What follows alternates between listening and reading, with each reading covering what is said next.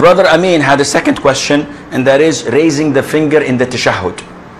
And the sunnah, as in accordance to the hadith of Wa'il ibn Hujr, may Allah be pleased with him, the companion who described, who saw the Prophet ﷺ prayer. He said that whenever the Prophet sat for tashahhud, he used to point out with the index finger, and he used to move it, supplicating with it.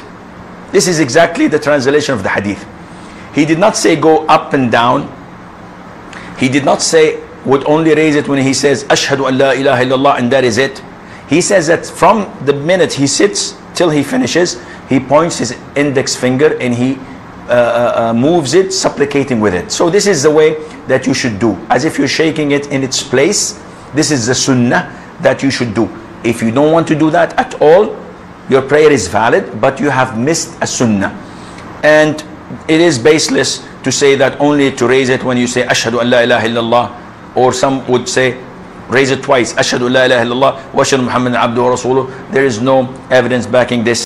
तशाहुद में उंगली हिलाने की दलील नसई में हदीस है कि अल्लाह के नबी सल्लल्लाहु अलैहि वसल्लम को वाइल इब्न हुजर रज़ियल्लाहु ताला ने देखा कि आप अत्तहियात में जब बैठते तो शुरू से लेकर आखिर तक आप उंगली उठाए रहते और उसको हरकत देते और उससे दुआ करते।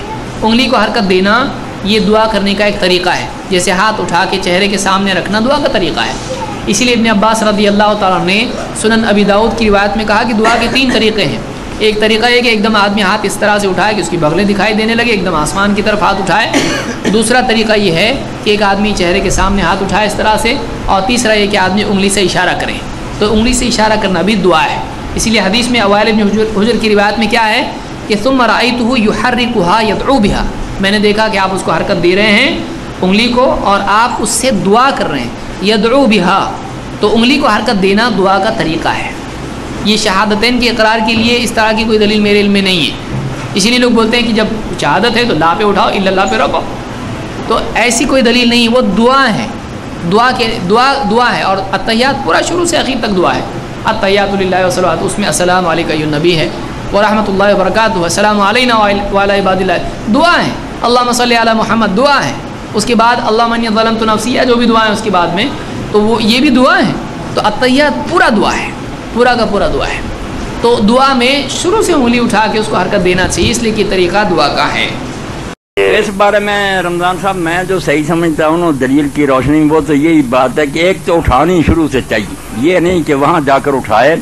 जब वो अत्तहियात के लिए आदमी बैठे तो बायां हाथ तो वैसे ही रखे, दायां जो है ना बंद करके उंगली जो कलमे वाली उठा रहे, शुरू से अत्तहियात लिल्लाह से उठा रहे और सलाम तक उठाए रखे। हदीस पाक में इसका जिक्र है, ये जो है ना कि फलां वक्त उठाओ रख दो, ये किसी हदीस में किसी को नहीं मिला।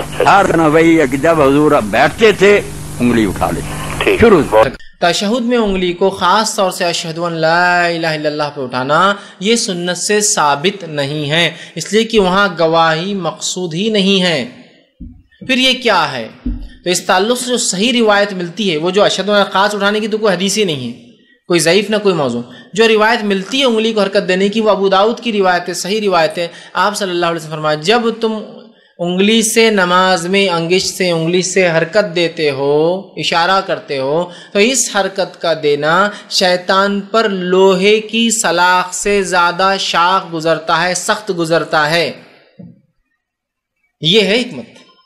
गवाही देना तो कोई रिवायत में नहीं, हिकमत ये है कि इसकी हरकत देने से क्या होता है, शैतान पर लोहे की सलाख से ज़्यादा सख्त ये हरकत देना गुजरता है। Moving the finger in prayer, another way shaitan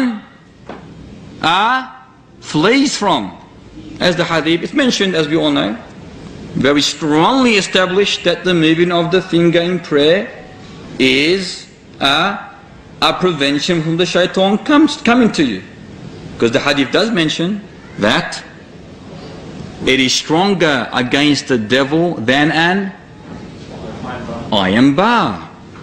It's authentic narration.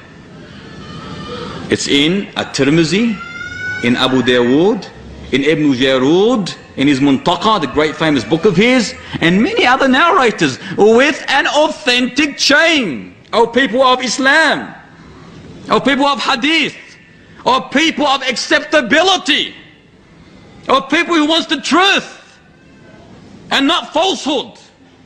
It is mentioned in authentic narrations. So the finger itself likewise kills the devil. It is stronger than an iron bar against him. But the closest and the best, you're going to watch my finger in 10 seconds or maybe, right here. Right. Okay. Do you see my finger now? Yeah. Right here. That is the best. That is the best. All right. جزاك الله خير عبد